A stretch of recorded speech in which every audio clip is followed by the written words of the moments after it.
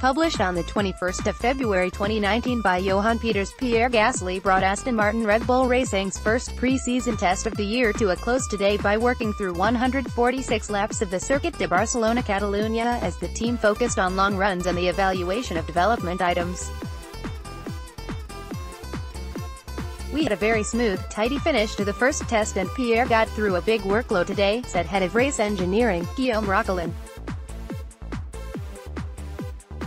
"We spent much of the day on the C3 tyre and focused on longer runs, but it wasn't just about piling on the miles. There was plenty going on in the background that will aid development of the car. Overall, we've had a very successful first test. We've been able to tick off all the items on the run plans, and this test has thrown up a few interesting things that we can factor into development. We've had great support from the factory too, as shown with the rear wing we ran yesterday, so it's been a very consistent and productive week. We got to where we wanted to be and beyond."